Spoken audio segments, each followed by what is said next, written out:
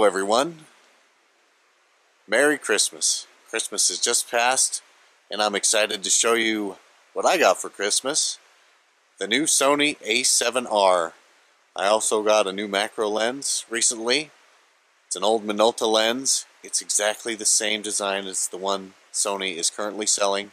You can get it a whole lot cheaper if you just find a good macro Minolta 100 online. But right now we're looking for something cold, something small, hopefully some frost. Let's get out there and see what we can find. Alright folks, let me show you my setup here. I've got my gigantic Enduro tripod, and since it's so gigantic I can get away with putting that center column up if I need to a little bit. Got my A7, try not to be too shaky for you, and I have this beautiful Minolta 100 macro, okay, kind of retro looking.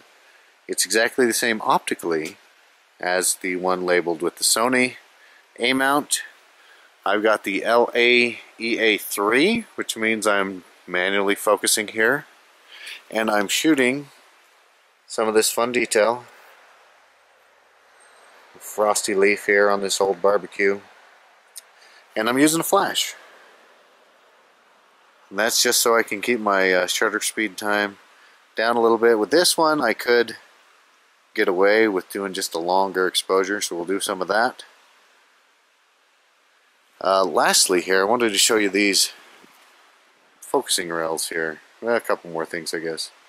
I've got them so I can move side to side with this one, and I can move back and forth. This is essential when you're shooting 1-to-1. Let's see if we can focus in on this lens here. This shows you 3, 4, 5, and you can go all the way around here. This blue mark, this lens will focus at 1-to-1. If you're trying to shoot 1-to-1 on a tripod, you're going to drive yourself crazy because you have to move so much, and it's almost impossible to hold still enough without a tripod. So these little focusing rails, as they call, these were the cheap version on Amazon, but they work pretty well. You just twist this knob right here, and that moves your camera up and down, and that's how I'm focusing this. I set the magnification where I want it. Focus with these. Yeah, you do have to move your tripod around, but it saves you a ton of headache. So that contraption is very, very handy. Okay folks, now I want to show you something here. I don't know if you can see the focus peaking on here. It works very well, gets you close, but then go ahead and hit your custom one up there on top and your center button, and that's how you can really zoom in. You see all those individual ice crystals? You can really get your focus nailed. Okay, so nail that. I'm using the timer since my remote's frozen. Hit the button, wait for a couple of seconds. You can see it's a long exposure with f/18, 3.2 seconds. Okay, so you just got to worry about vibration. But other than that, it's going to look pretty good. Alright folks, let's have a look here at the shots we just made. Several things I want to show you about this new A7R camera and this Minolta 100mm macro lens. As it's camera's new to me, I like to get out and try things. You guys may have realized that about me. But let's zoom in. Now this image, if we turn on our little overlays, you can see this is ISO 2500 f11 1/100th of a second. The trick with shooting macro is shake. Camera shake, object shake, any little wind picks up. So you're constantly fighting this battle of shutter speed. Now you can see we've got a lot of detail. This is not quite 1-to-1 reproduction ratio, but as you can see, even at ISO 2500, yeah, there's grain in there, but look at all that detail, gobs of it. Zoom out 1-to-2, just a ton of detail. Very croppable, this camera. It's amazing. The resolution of this thing is just crazy. Okay, Now you can see some of these irritating things. This is kind of just a test of the lens. ISO 4000. You can see here, I think we've got a boatload of shake. There we go. This one's better. So ISO 4000, that's 1:2, 1:1. Again, you can see a little bit of grain when you get in this close, but amazing resolution. So let's skip over a few of these. Let's get a little closer. Okay, so we're this is ISO 6400, 60th of a second, f11. Okay. You see how critical it is to get focused right? With that, even at f11, look how fast our focus drops off as it moves through the frame.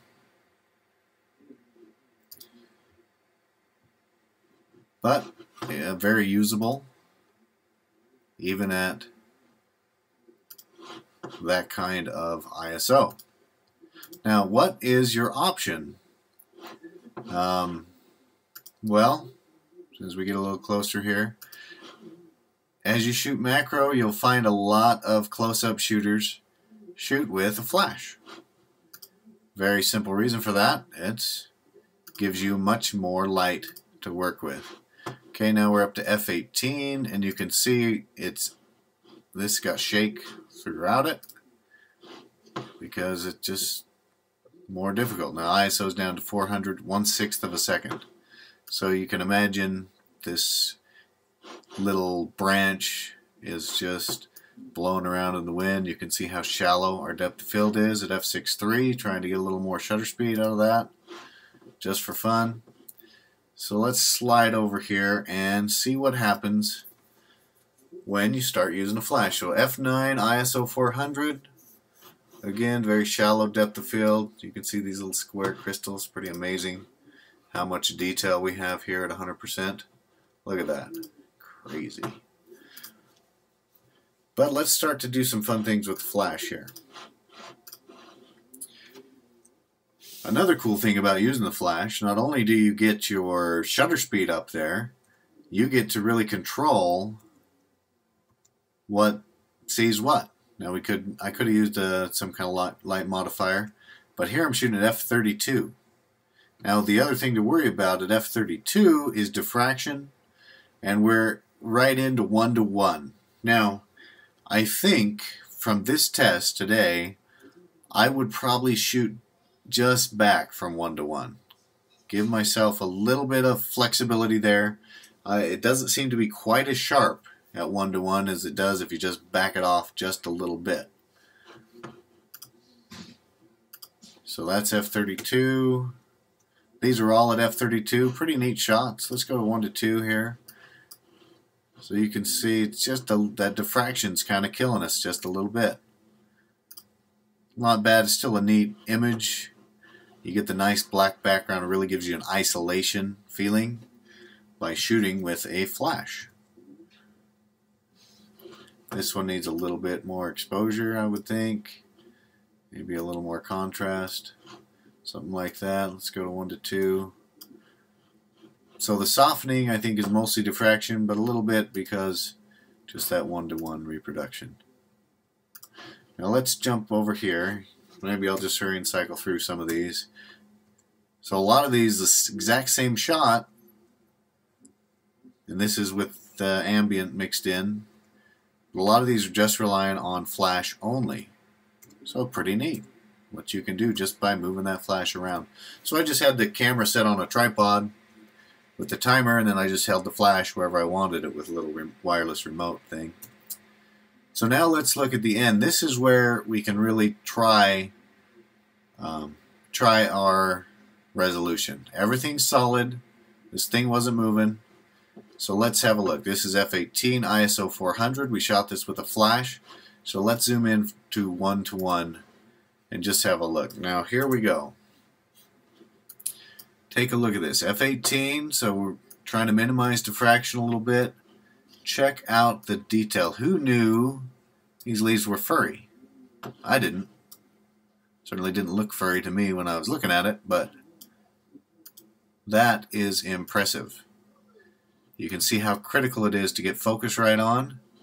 ISO 400 is nice and clean. Let's back off to 1 to 2. I mean, that's pretty cool. And again, just by moving your light around, you can get a whole different feel to these things. A little more solemn.